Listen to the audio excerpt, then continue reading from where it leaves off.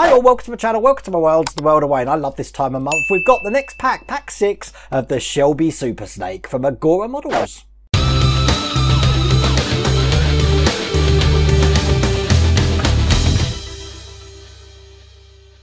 I absolutely love this build, and I've kept the car on the shelf at the moment because the only things we're going to need are the part that we worked on in the last pack, which was the dashboard looking just like that. We're going to be building onto that, and as you can see, we're going to be doing stages 39 to 46 in this stage.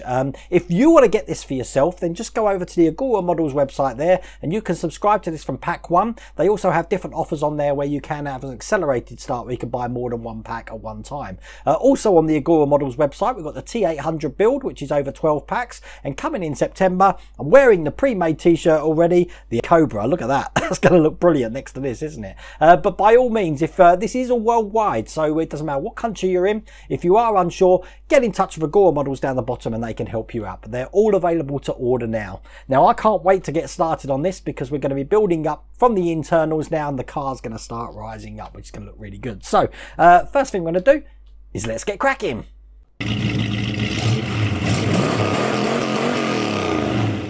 So I'm going to show you again just the what we did last time. Impactful here with the gear stick and all the dials and stuff. And the first thing we're going to do is we're actually going to start putting in some rubber mats, and these are rubber. Look, really flexible. They've got some lugs on this side, and this is the way they go. So basically when we put them on, we want the thin edge here to be going under the dashboard and the thicker edge, that detail there, going towards the chairs. So what we're going to do is we're going to put this in. We've got some lug holes just at the back of underneath the dashboard here to fit these in, and what's probably best is to line them up, then turn it over, and then you can see the lugs going through the holes on this side. So I'm just going to push them in, and this will keep this in place. So 1, 2, 3, 4, just like that. As you can see, that mat is now in. So we do the same to the other side here. Once again, make sure it's round the right way, this way here, and I'll put it in, turn it upside down, and again make sure the lugs go all the way through. 1, 2,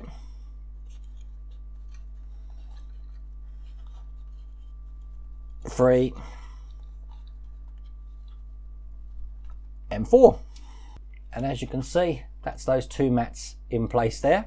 Now we're going to be doing the same with the rear mats, which are going on these sections just at the back here. The rear mats look just like that, and they go in exactly the same way as well, with the thicker section there facing towards the back of the vehicle. So these are going to be going on this way, just like that. So we push these into place, get the seat belt out of the way, over the lugs, and make sure that lug goes all the way through. That's one side. Do the other side over here, making sure it's around the right way, and push them in just like that. And as you can see, we now have all the mats in the vehicle just like that. Now the next thing we're going to do is we're going to be taking the seats that we had from the previous issues, and one's labelled R at the bottom and one's labelled L at the bottom. We just need to line these up with the two holes that we got here and here. So the right hand side one's going to be going in here. Just going to pull the seat belt just out the way of that. It's going to be secured on the other side with some MP01 screws that we had left over from the last issues. So I've got that here. I'll get that loaded up and we'll screw that into place. That's the first one, and that's the second one. So we've got the first chair in looking just like that. As you see, you can still put the chair backwards and forwards like that. We're going to put the other one in this side, and obviously this is the driver's chair here, and on the bottom of it, it's got an L for left. So we put that into place, just like, make sure the seat belt again is out the way, just like that. And once again, I'll load up an MP01 screw, turn it upside down, and we put that in through the bottom, just there. That's the first one, nice and tight. And we just put the second one in.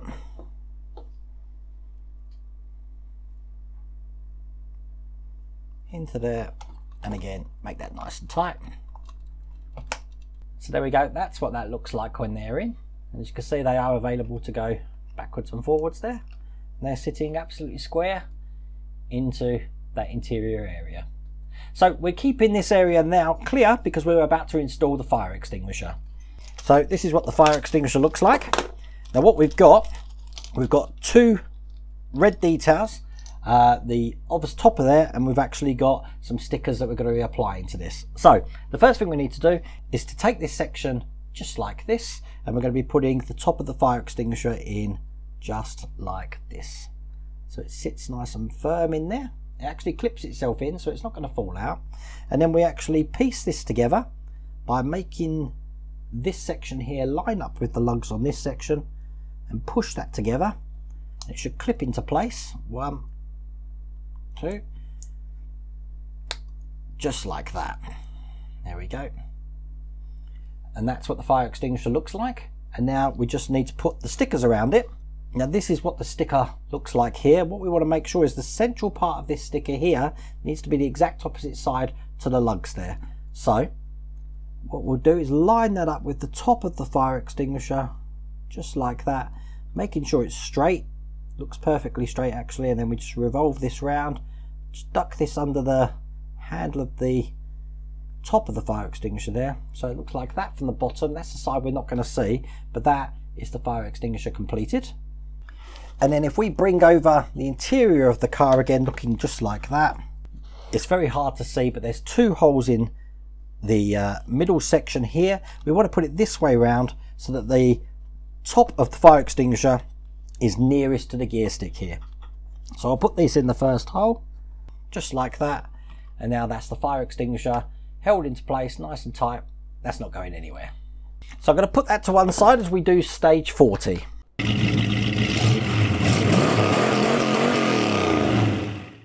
Now stage 40 is the rear seat support that looks just like that. Now if I bring over this section here, it's basically going to be fitting just underneath, kind of like this, but that's going to be secured in from the other side. So what I'm going to do is just turn this whole thing upside down here, just like that.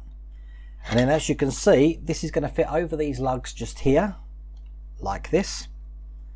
And they give us the screws to put these in for. I'm just going to put that down for a minute. And these are just some more MPO1.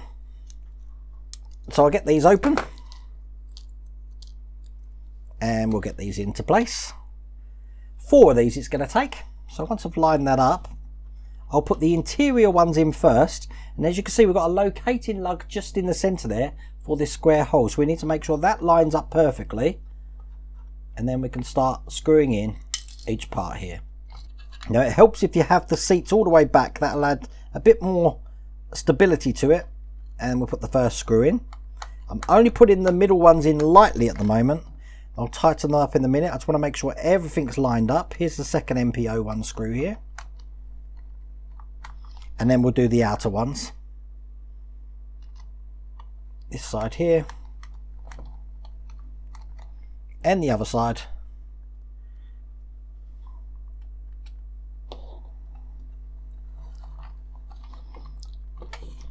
Just like this, and then we'll tighten these up fully.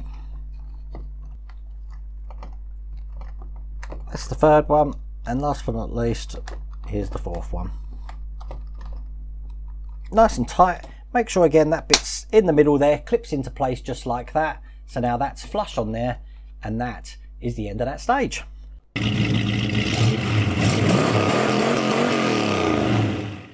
So I'll put that to one side just while I open stage 41 up. Now stage 41 up is the rear platform, and that looks just like that. Again, we've got some MPO1 screws in this, so I'll get the screws open as well, just like this.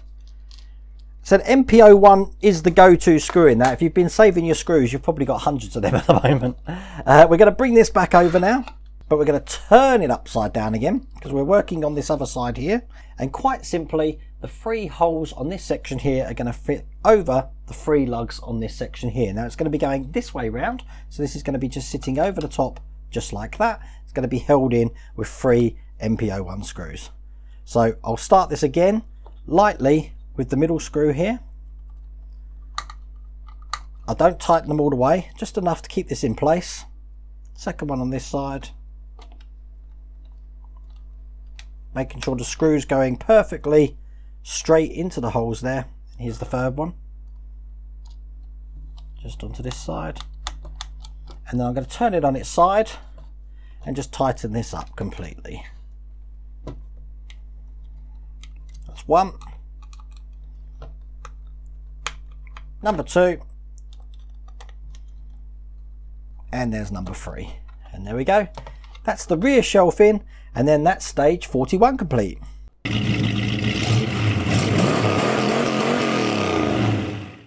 So in stage 42, we're going to be doing one of the left rear interior panels, looking just like this. We'll get this out. There is a detail to put on this as well. Actually, there's quite a few details to put on this. Now, the first detail is silver. It's in the bag here, so we'll get this open. I'll show you what this looks like. It looks just like that, and that's actually just going to go into the same shape detail that we got there. As you can see at the bottom here, it's like a half moon, so we're just going to push that into place once it's lined up, just like that. That fits in like that. Now this gets held into place on the other side with an MP01 screw. We've got plenty of them at the moment, so I won't open that bag. I'll use the one that we've already got in place, and that's just going to go into that screw hole here, and we'll screw that in. Again, nice and tight. Once again, that detail's not going anywhere. Then we've got the seat release lever, which is in this bag here, so I'm going to take this out, show you what this looks like. See, it's got a little tiny silver detail on there, but the detail is very impressive. This is going to go into the same shape that we've got left on that panel there, just like that. So we're going to put that into place just like that, turn it upside down, and once again it's going to be held into place with an MP01 screw. So I've got that ready here. That can be screwed in just like this, again nice and tight, so there's no way for this to come out, looking like that. And then if we bring over the vehicle again, and once again just lying this down like that, this is going to be going onto the left side of the vehicle, which when we line down is this side here. This is just basically going to be going on these steps like that. So I'm just pushing that into place of how it slips on, making sure that it's on nice and tight. We've got a little lug here just to line up that hole there, so we can make sure that this all slots together perfectly just like that. And then these again just push into place just like that. Now these are going to be held in again with 3 MP01 screws, so let's get them open. It's absolutely amazing watching this grow before our eyes. I think what I'm going to do is I'm going to put the middle one in first, so I'll get that in here. Probably best on the top camera this is. Again, I'm not tightening them all the way, just enough to keep it into place. Here's the second one on this side, just like that. And one more just here. Put that in like that.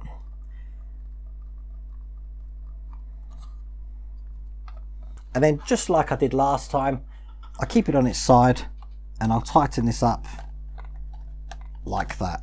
It just gives, make sure there's no stresses or anything just onto these bit parts here. That's why I've got it on its side here. Tighten them in, and there we go. That's the side panel looking just like that into the vehicle.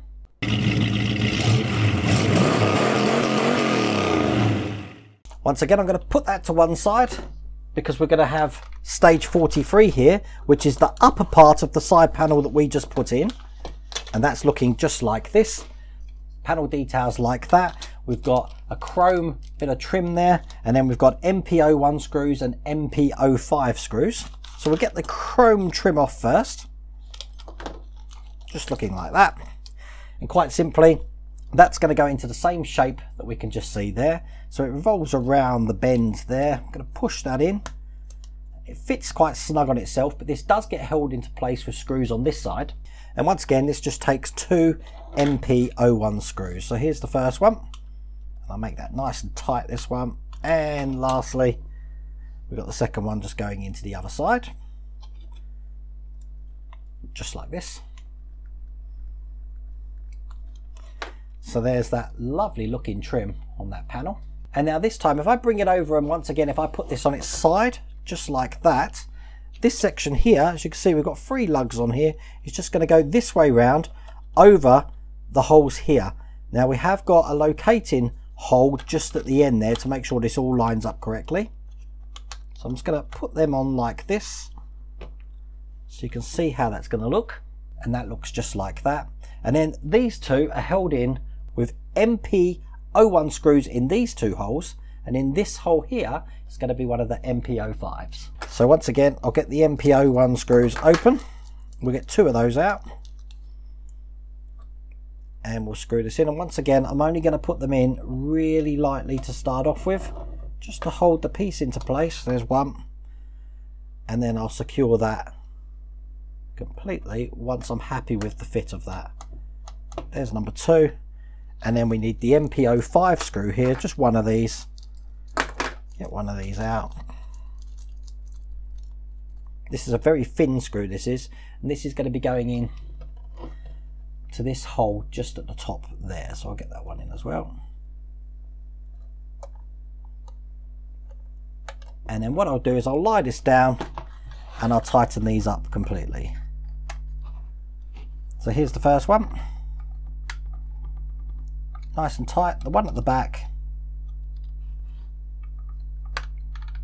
and then finally the small MPO5 that we just had on this section here.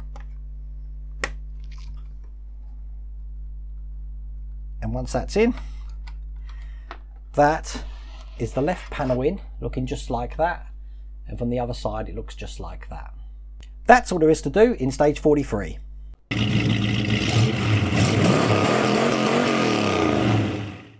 Now stage 44 is the interior trunk panel, so we'll get this one out as well, and we've got some screws again for this one. Once again, these are MPO1 screws, so we'll get some of these open. I think I've got hundreds of these MPO1s lying around at the moment, but I'll get these out. It just saves it later on when we actually attach this. We're going to be bringing the interior over again. Once again, we're going to turn it upside down, just like that. And then this is going to be going in with the 3 holes here facing down, going over these 3 lugs here. But what we need to do is we've got some lugs coming out the side here. They're going to go through the holes just here on this side. So we thread those through the holes just like that. You hear the click as they lock in. And then we just need to secure this into place with the MPO1 screws on this side. So I'll put the middle one in first, just like this. And I'll make that nice and tight. That will keep that all together. Then we'll do the far side over here. And lastly, we'll do the one just there.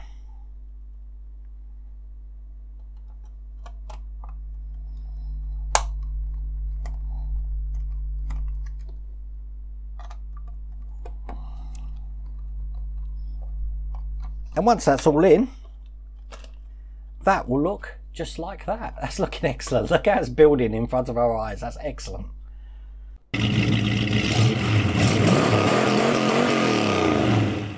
So once again, I'm going to put that to one side because we've got the rear seat folding panel to put in now, which is stage 45. So we'll open this up, and in this, we've got this lovely felted detail here looking just like this. And then we've got a metal hinge panel, which again, the detail on that is amazing. And we've got some MPO7 screws. So let's get the hinge panel out first. This is metal, just so you know, and it is a working hinge. So absolutely brilliant. I've just opened the MPO7 screws. Now the MPO7 screws are really tiny. So for that reason, I'm going to be using my PH00 screwdriver, which has got a thinner nib at the end there. And then quite simply, we're going to hold the hinge this way round, and it's going to align with the panel here. Now we've got 2 lugs either side to help support the hinge, and it's going to be held in with 3 of these really tiny screws.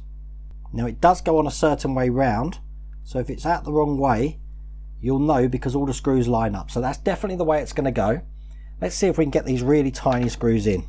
To be honest with you, I think I'm going to use my magnifying glasses for this. So when that's lined up, I'm going to hold it like a pen, and I'll start screwing the middle one in first, just enough to keep that into place like that. We've got 3 more to put in. Boy, these are tiny. You're definitely going to need some magnifying glasses for this. So here's the second one. Again, holding it like a pen, line up the hole, and just start that just with the rotation. Let the rotation take the bite. Let's just come out a tiny bit. It hasn't gone in straight, that one, so I'm going to straighten that up now. There we go. That's the second one in. And then we'll put the third one in the other side here. Again, I'm going to hold this on the end this time and screw that in. And now I know that's in, so I can screw this all the way down and make it tight. So that's the first one. Here's the second one. And last but not least, here's the third one. That's all there is to do in that stage.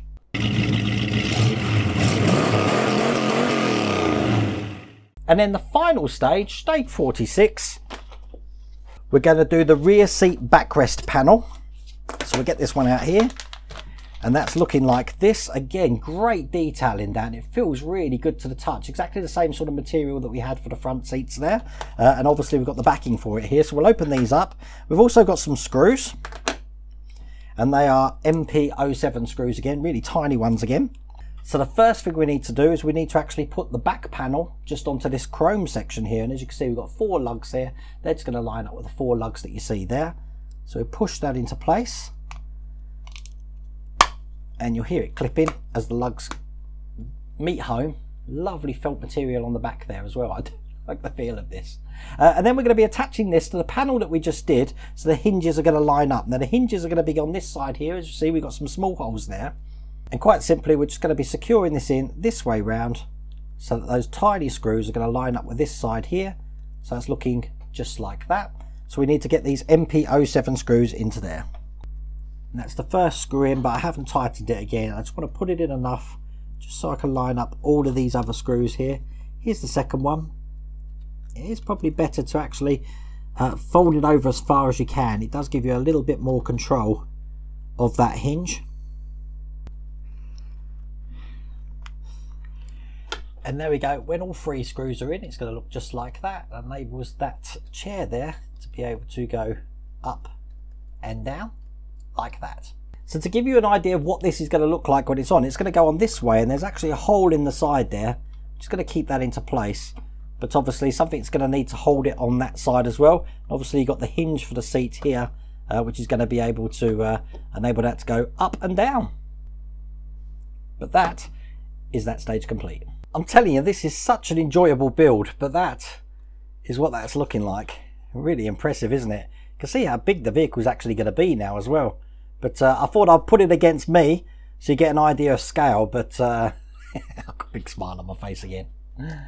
Now, gently put that down. If you want to get this for yourself, as I said, you can get this from pack 1, and all you have to do is go over to agoramodels.com, and obviously this is available worldwide, and you can build this alongside with me. Once it's done, it's going to be fitting on my shelf just there, and as you can see there, we have got the chassis section ready to go for this to go into. But I really do hope you like that video. If you did, please remember to give me a thumbs up, and if you haven't subscribed already, please remember to subscribe. Other than that, take care.